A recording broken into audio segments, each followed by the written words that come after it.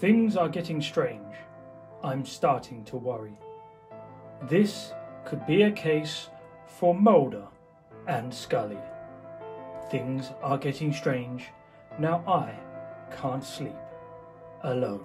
And in just 3 lines of lyrical genius, the small Welsh band called Catatonia had inadvertently inspired a young writer called Chris Carter to pen his own odyssey called The X-Files.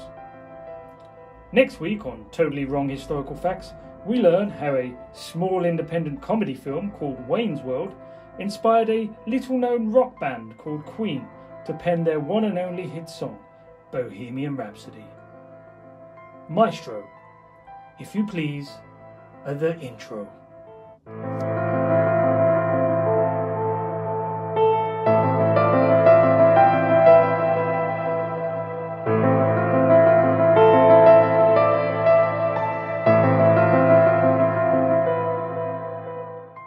Hi guys, Billy back, and this time we're going to be looking at Agent Scully, the 1/6 scale collectible figure by Threezero.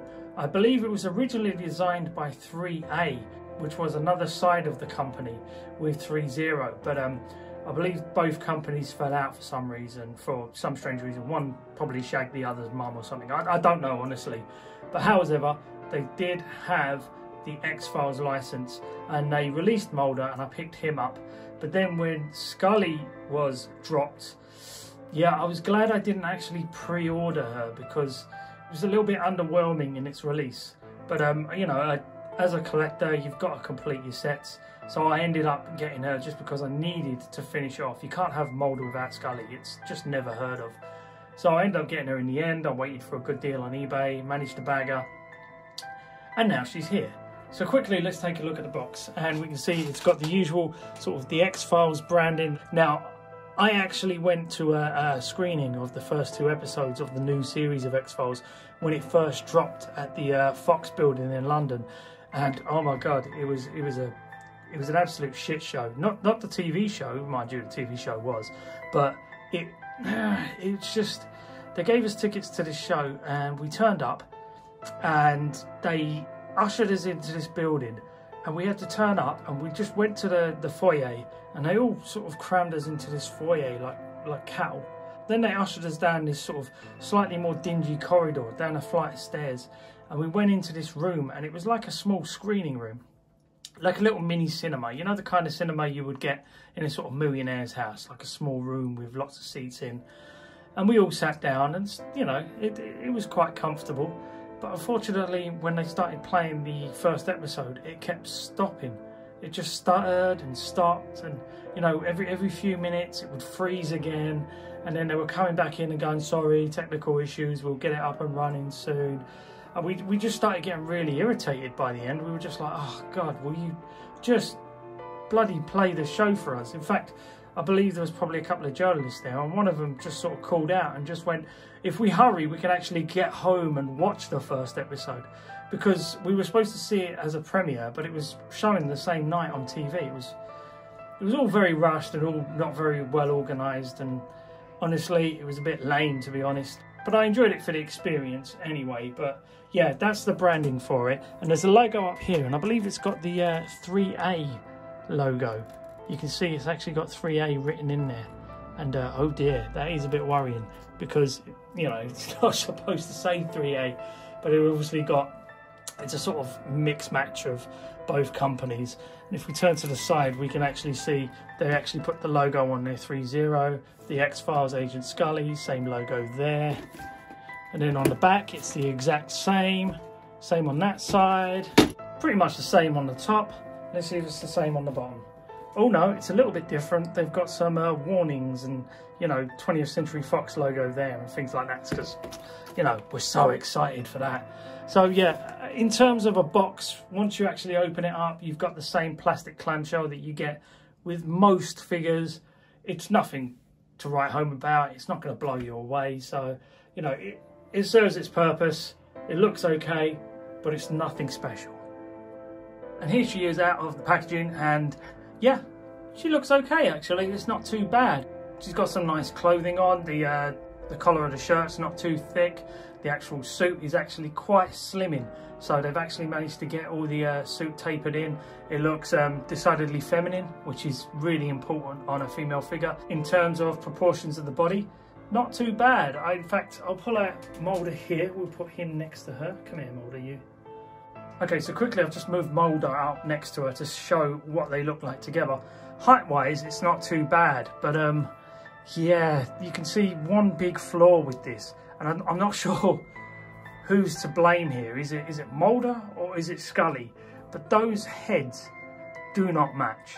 They just don't work together. There's something really bugging me about the scale of the heads.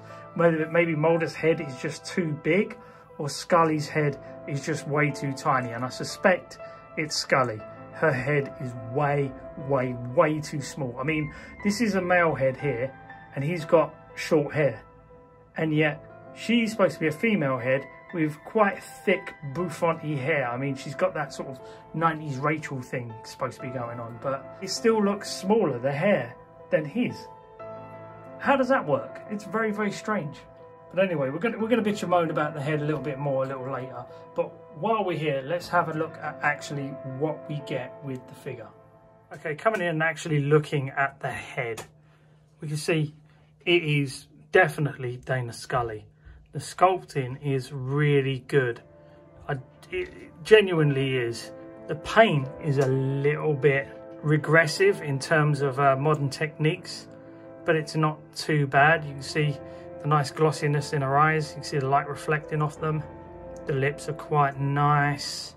The bridge of the nose is perfect. It looks exactly like Gillian Anderson's nose. And I think the sculpting on the hair is pretty good if we bring it round. You see they've done a pretty good job. It's not too brown, it's not too red. I think they've done a really nice job with the actual colour of the hair. And even the hairstyle looks really good. This is quite cool, this little flick at the back there. The eyebrows are painted nice. The eyes are nice and glossy with a nice light blue in there.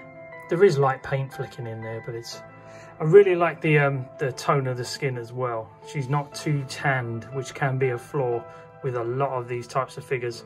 They can overly tan them. We come down and see the suit. We can see that the collars are nice and flat, not too thick. Stitching is really solid on the suit. Very nicely tapered into the waist. And the trousers got that lovely iron seam in there. And it's difficult to do these types of things because when you box up a suit like this, it can get really creased and ruffled, and it can knock the whole thing off. But they've managed to get this so that it doesn't crease up and it sits pretty nice on the body. And then the shoes are really good. Again, high heels. These are the most weakest point of your foot. So, you know, once things start to warm up, these can cause a problem. But they're actually quite sturdy, quite nice glossy effect on there. And the colour of the feet matches the colour of the rest of the body. Overall, in terms of paint, really good. The head sculpt is really nice. It's a bit regressive with the paint application. You can see the cheekbones are nice and prominent. The chin is actually in proportion. Yeah, it's a nice head sculpt, and it's really nice clothing. It is just a shame that it is undersized. And here are all the accessories she comes with. We can see she's got relaxed hands, gripping hands, fisted hands, and she's got a gun holding hand as well, but only for the right, I believe. Yeah, I believe it's only for the right hand, which is a shame because I'd like her to be able to hold the gun in either hand, but however. But speaking of guns, this is the detail in this gun here. It's quite nice. The top of it kicks back. You can see the bullet inside. We can see it's got some scratches and some marks in there. Nice sort of shiny gunmetal. And of course, the magazine comes out and shows the bullet. I think, you know, this is par for the course now.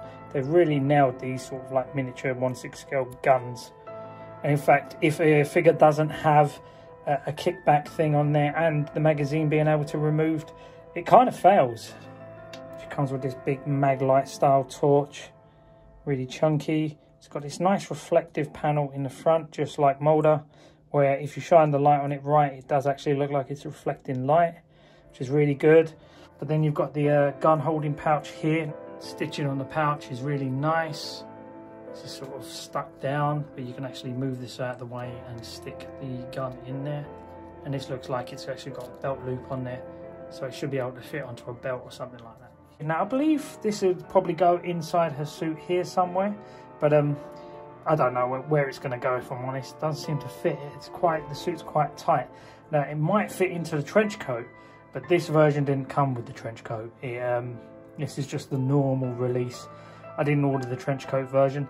I forgot that there was an exclusive version, and I would have looked out for that if I could, but you know, I saw a deal on eBay, I went for it, and I completely forgot that I was looking for the trench coat version, so she doesn't have it, no biggie. But here is her FBI badge, and this is like made of a rubbery plastic. It's not like pleather or anything, which is okay, which means it will last, but it's just got 2 stickers in here like that, and a very plain looking gold badge. It's got a nice clean application, but I would have preferred if this was, I don't know, it just feels a little bit doll-like to me. This feels like something you would have got with the Xfiles Barbie dolls, rather than an actual high-end 6-scale figure. And then of course she's got her FBI badge, and this is just a sticker stuck on a piece of clear plastic. No, actually there's one on the back and one on the front, so they didn't even manage to print on both sides to make it look like that. It's just a clear bit of plastic. It's got this little clip here that she can clip onto her suit.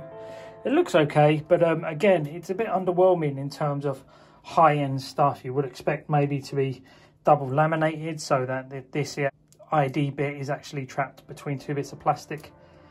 And then maybe some detail here would have been a plastic screen with some cards in that you could slide in.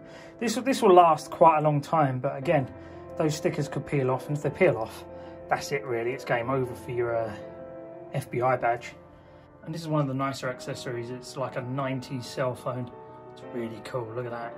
It actually does look like something that I had back in the late 90s. It's a shame the antenna doesn't extend out or anything, but I can understand why it doesn't.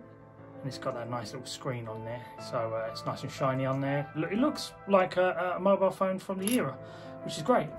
She also doesn't come with a phone holding hand, so you kind of have to use the gun holding hand, and it can fit in there quite nicely, but you're always going to have that finger sticking out, so you're always going to know it's a trigger finger hand rather than a phone holding hand. But yeah, that is a bit of a shame. Oh, it's ringing. Hang on a sec, let me answer it. Hello? Oh, hi, ThreeA's mum. What? Threezero left his underwear at yours. Oh. Oh, right. Oh, okay. Yeah, no, I'll tell him. Yeah, I'll definitely tell him, don't worry. Yeah. Okay, bye. Ooh, awkward. I'm taking a look at their hands. They're okay, they're nothing special. There doesn't seem to be a lot of paint in there. Just seems to be quite generic 1/6 scale hands. But they're quite nicely sculpted. But that's par for the course in 1/6 scale now. And she also comes with 2 spare wrist pegs, which is good because her hands are tiny and so are her wrists. And they will likely snap very easily. And an extra clip for her ID badge. Posing wise, she can look down about that much, look up about there, and she can turn left and right quite freely. The arms can go up about that high. There is a double bend in those arms and they're ratcheted, which is really nice. There is a bicep swivel, the wrist pegs can turn, and there is up and down on there. Waist wise, she can turn quite a bit, but not a massive amount. And she can move a little bit, but there is restriction in the torso because of this suit. Legs can go up really high, and there is a thigh swivel there. There is a double bend in the knee, and the ankles are on a ball joint, so they can move up and down, left and right as much as you want, with no restriction, which is really nice. I have to just add, when you put her legs out straight like that, she does look very leggy, doesn't she? Very long-legged. Okay, just quickly, here is a few female characters in 1/6 scale. And you can see that there is a slight variation in the size of their heads. But who's got the smallest head? Like tiny head compared to all the others. It's clearly Scully.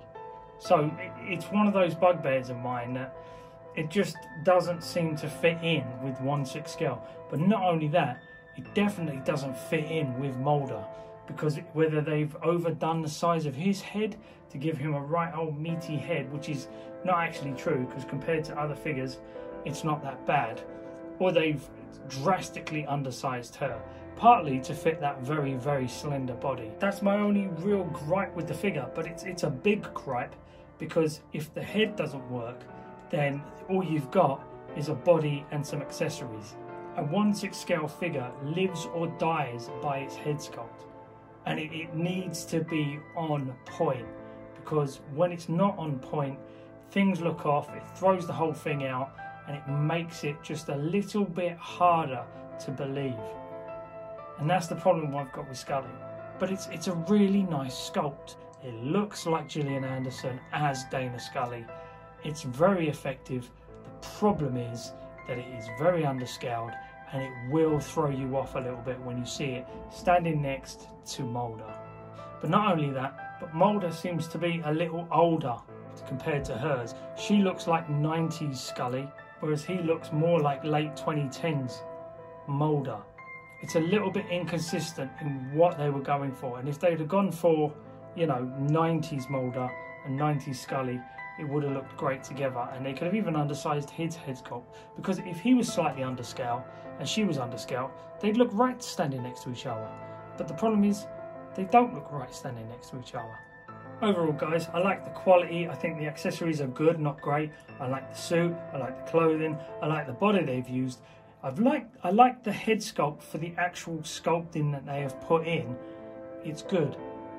It's just too small. And let's be honest here, nobody likes bad head.